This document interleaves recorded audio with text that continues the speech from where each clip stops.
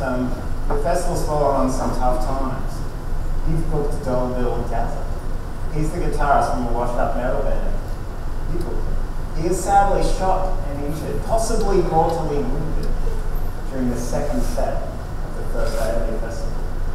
Do you cancel the rest of your event?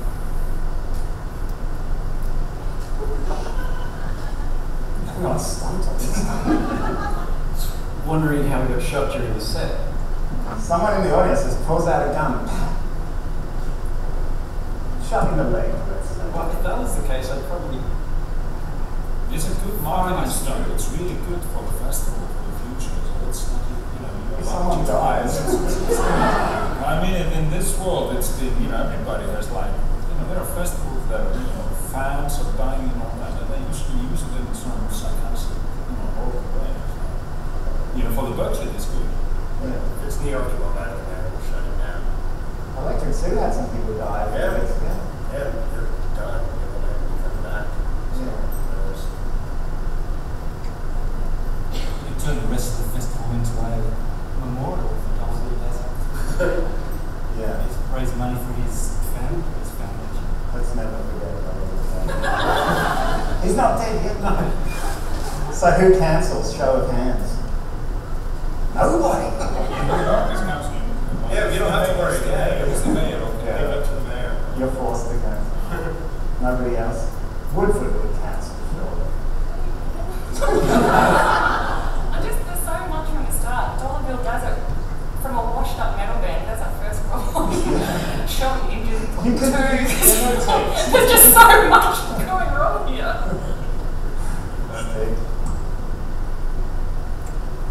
This is a special Icelandic one, special view from home.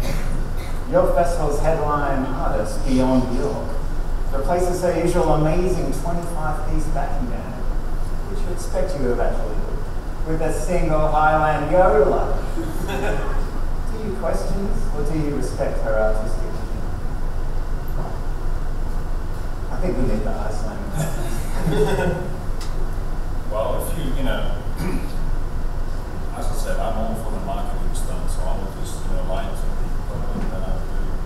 It's Björn Björk is going to perform all of his hits as usual, and I will tell us who sold them, put it on, and then Sell the tickets and then. Of course, sell the tickets. The show must go on, but it is a tough. You have to respect her artistic or his artistic vision. I like it. He's good. I actually had dinner at this place. So. Yeah.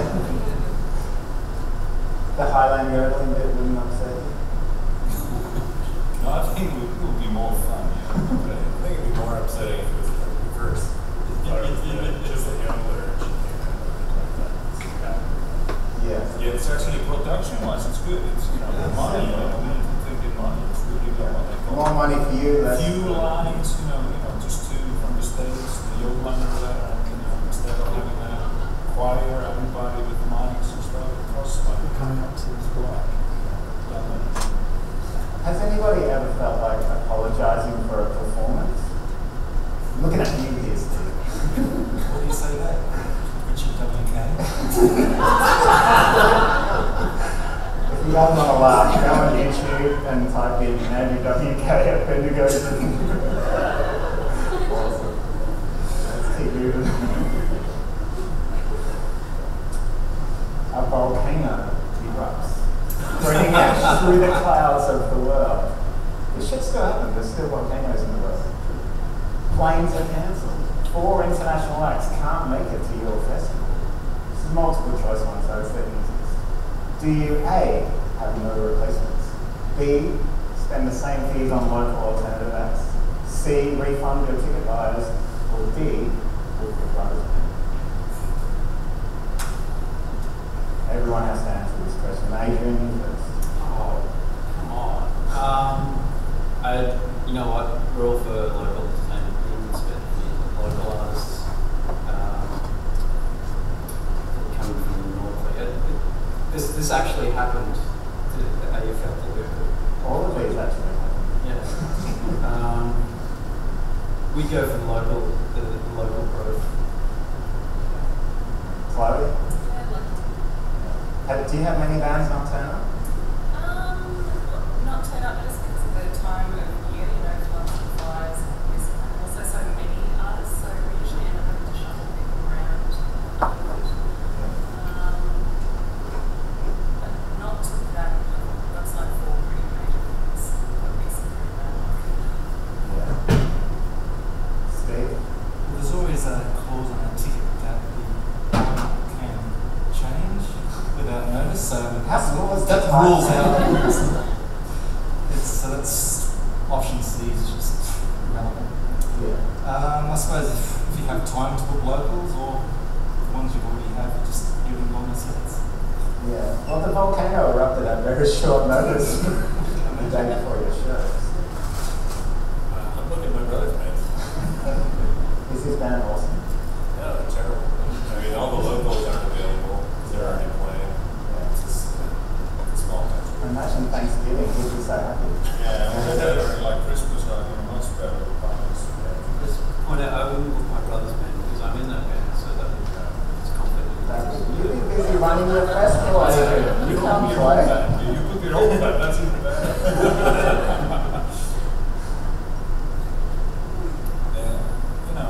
Actually, it's always the opposite. When we have that, whole thing.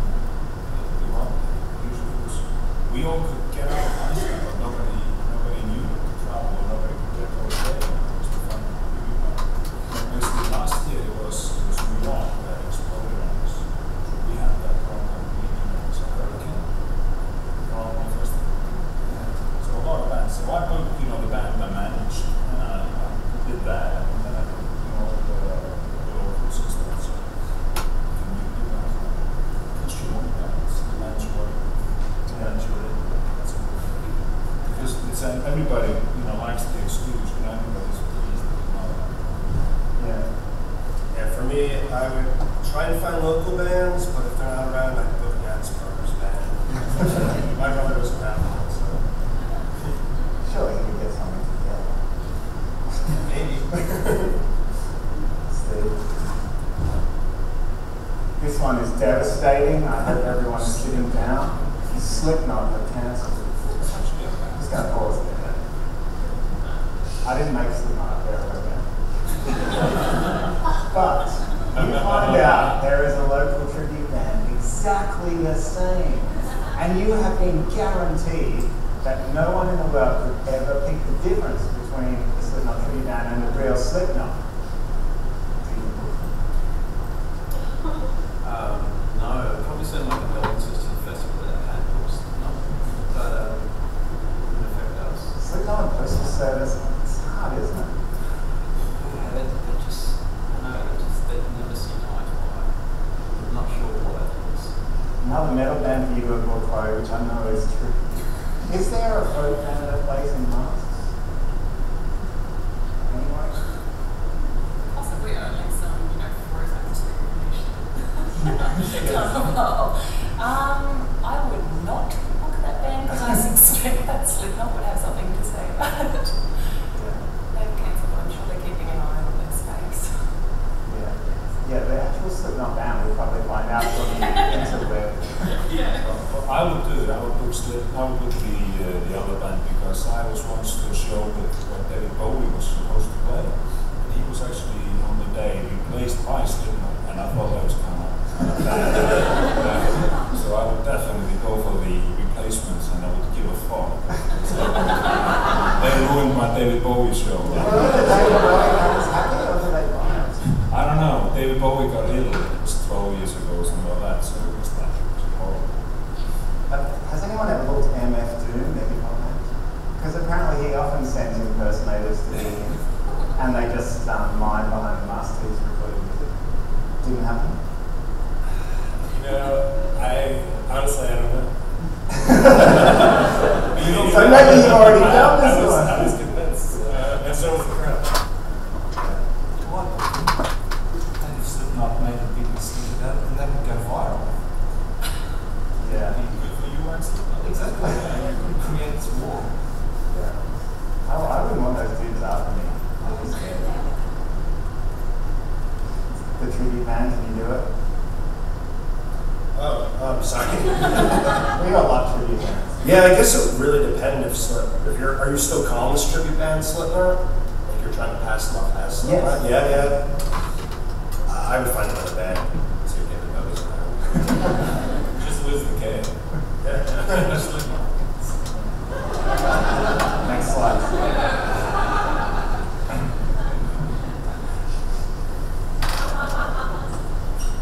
Speaking of losing this one's a bit technical.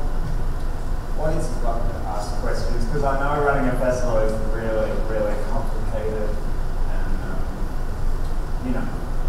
we'll just get into it. This is based on a real thing that happened as well. Craft Skunk confirmed your show for the highest fee you have ever paid any band. They agreed to spend their entire fee on a unique set design replica of the Millennium Falcon that will spin, rotate, fly through the audience. They're glued to the wings on moonpits. These extra costs for Craft Spunk's set mean that you're forced to book a whole lineup of cheap no-name acts. But you've been guaranteed by the festival guards that Craft Spunk's set will be life-changing. Do you allow them to complete the Millennium Falcon, or cease production halfway through and get them to do a simple show? It's another respecting artistic vision question. What the good? I've got exquisite taste in music, so those cheap million acts are really. That'd be awesome. And then, that's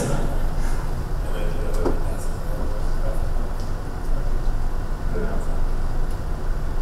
What's happening in Iceland with Craftsman? they actually do something quite unique this year, and we spend most of our money on it anyway, so definitely I go for that. I go for the end of the world. That's our way of living in Iceland. This is the last day on earth. People who have been there and they're mad and mind they agree, Yeah, so every day is like that last year. Especially last year, that's right. And so we definitely go for live on the edge. It took us about 6 years to destroy the world's economy.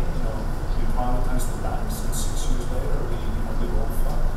Yeah. We did that. Last time I was in Reykjavik, a stand-up comedian was the mayor. Yeah, still is. What the hell is that? And he's really cool, he's really cool. Okay. Everyone should go to Iceland, by the way, very good place. Are you dealing with Craft Spunk's set design? I'm completely on board with the Millennium Falcon, strictly on bands. Yeah. How many life-changing bands are there that you can book these days? Well, see, this stage show actually ties on really well with our headliner, John Williams. So, Craft Punk will be included. Is he playing the Star Wars soundtrack as well?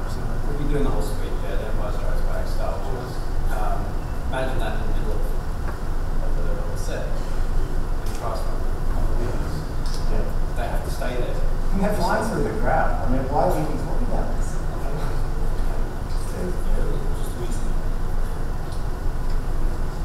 Okay. Every single festival in Australia wants to book the latest hype band, the blah blah blahs. Your first offer was $10,000 for the blah blah blahs, but you hear that other shows are now offering them $100,000.